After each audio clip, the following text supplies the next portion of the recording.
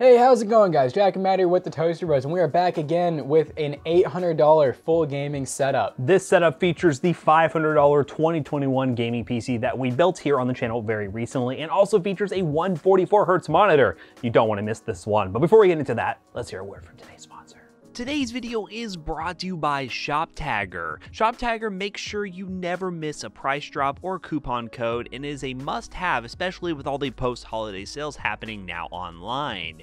I have found ShopTagger to be very useful when trying to get some great deals on PC hardware bundles on AliExpress, which is our go-to place for our PC selling business and YouTube channel. ShopTagger is super easy to set up. All you have to do is install the browser extension, head to a supported website, and click on the product you're looking to buy. Then the ShopTagger extension will pop up in the top right corner and allow you to add it to alerts and categorize it.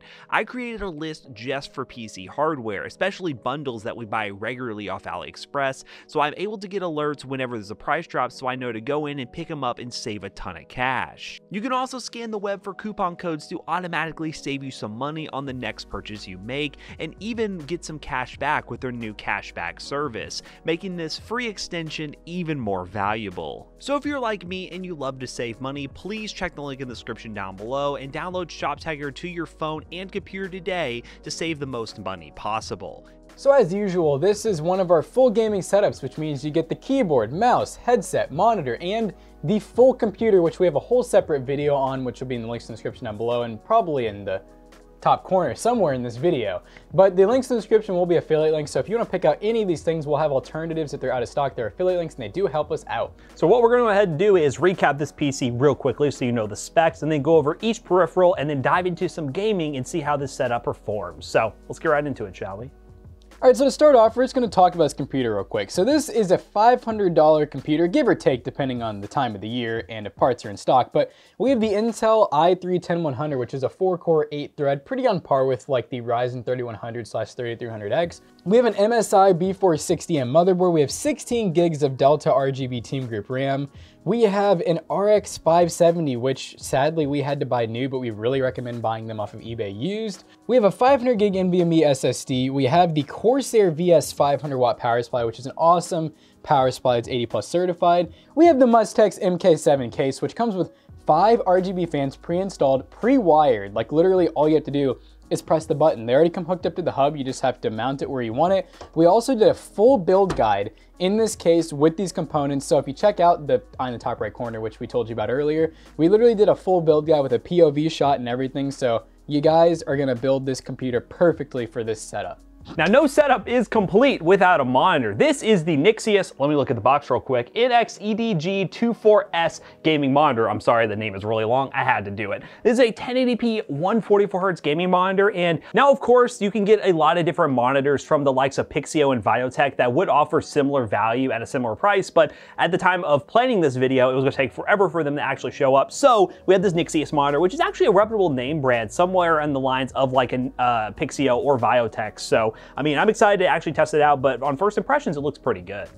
Now for the keyboard, we have this keyboard from Habit. This is their custom keyboard that has blue switches and pudding keycaps for those who really like RGB. It looks really nice. We actually reviewed this keyboard in our top 5 roundup, which is actually gonna be releasing later. So you're actually getting a teaser here before that roundup actually comes out. So there you go, but we'll be talking more about that in that video, so hit the eye on the top right corner. But this does come with blue switches, not my favorite switch of choice, but for this setup and the fact that I really wanna have a ton of RGB on this setup, this one works really good. And as for the mouse, we have the Razer Viper Mini, which was one of our favorite mice in the top 5 mice under $50 roundup, which basically everything I've talked about here has been in a roundup video or another video on the channel. So be sure to hit that eye in the top right corner. It's gonna be loaded, or yell at me in the comment section down below if I don't put anything there, because it's very likely that I won't. But the Viper Mini is a very light mouse while not having like cheese grater design to it. Looks really nice and is one of the favorites around here in the office. And for the mouse mat, this is the UTech Smart RGB mouse mat. Of course, you can just get like a very basic mouse mat on Amazon that has no RGB or anything. But again, with this setup, we want to go crazy with the RGB. You could change the color mode by hitting this little button right here. I'm not going to do it because there's a ton of different RGB modes to go through, but maybe in the B-roll, I'll show you. Yeah, really nothing special about it. It's pretty affordable. And if you want RGB, you got this. Now this, ladies and gentlemen, is the headset. This is the Corsair HS35. This is kind of like the alternative to the HS60. It's a bit cheaper than the HS60, so it does compromise on some features, but it is still really well built for the money. I'm very excited to hear how it sounds because we really like how the HS60 sounds. Jackson's been using it at his home setup when he live streams. So yeah, it's a pretty high quality headset. We really like Corsair's peripherals, so we're excited to see how this thing performs. I think we have absolutely everything. So yeah, let's just play some games, shall we? He thinks we have everything. I think. Probably missing something. Let us know in the comment section down below. Let's game. All right, so we got to test out a fan favorite. This is Call of Duty Black Ops Cold War, and we are on the recommended settings. So 1920, 120 field of view because, well, Quake Pro. You know, you got to be all the way up. Got to have the unlimited frame rate. We're on medium, medium low settings pretty much. This is just a 570, so you got to remember it's a little bit of a lower end card, which sadly right now you're going to be paying the same price as a mid-range card on one of these. But hey, hopefully by the time this video comes out, Christmas has been nice to you guys and stuff's back in stock and normal price.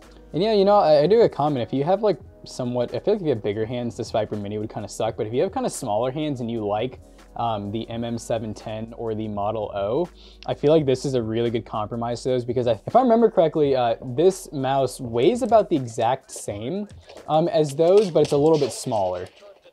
Oh, what? What? That should have been a kill. What? Oh, what? Oh, what? Oh! That's huge. He's a real gamer, guys. Yeah, the FPS isn't going to hit exactly 144, but I can definitely tell it's a lot smoother than just playing on normal 60 hertz monitor, so you do get that benefit. Yeah, overall though, it's a really nice setup. For 500 bucks, this is honestly, I hate to say it, but the best you can do is the time of making this video. Like, it's hard to even do a budget computer. I'm surprised we're able to pull this off, but hey, you go with something used like a 570 and you can do something like this. Oh, yes, boo. Money. You see that lag? All right, I gotta play till I die. You ready for this, dude? I'm gonna die right. Woo! Yeah. All right, let's play everyone's favorite game. Is it Fortnite? Of course it's Fortnite. Yes.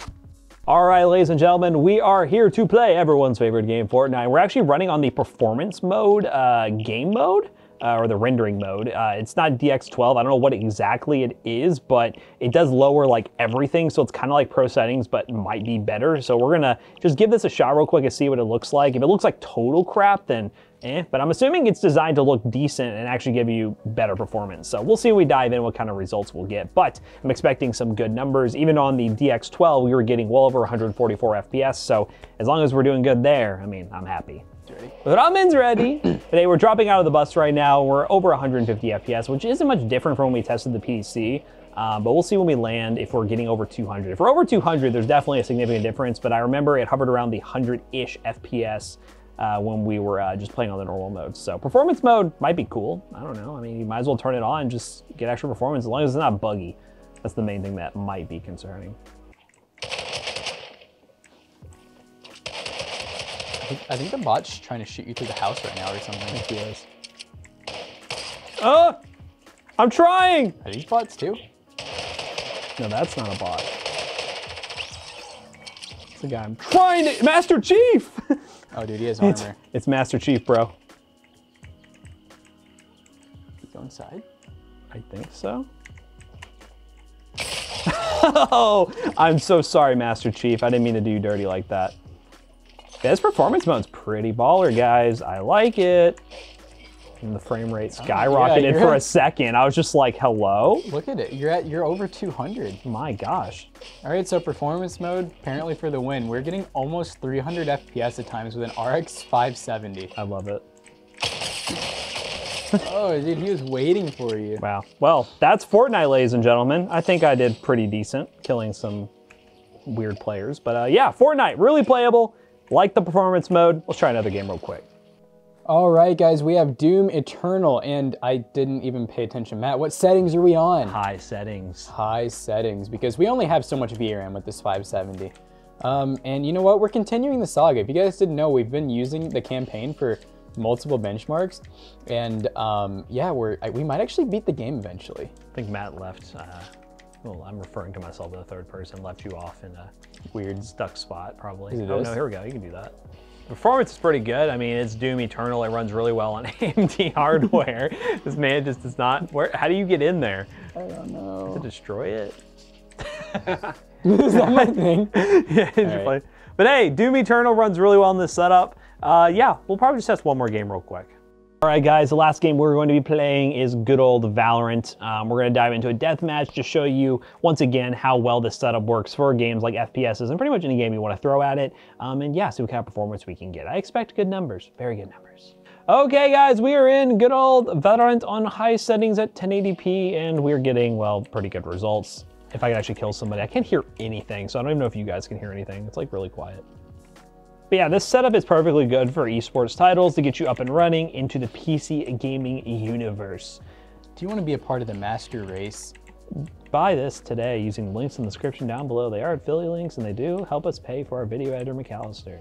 Or go to PCBros.tech to help pay for our video editor, McAllister. Oh no, where did he come from? Oh my goodness. But yeah, performance is really good in Valorant, as to be expected. Pretty much anything can run Valorant. I just traced him. Okay, there we go. How about we go ahead and wrap this video up real quick.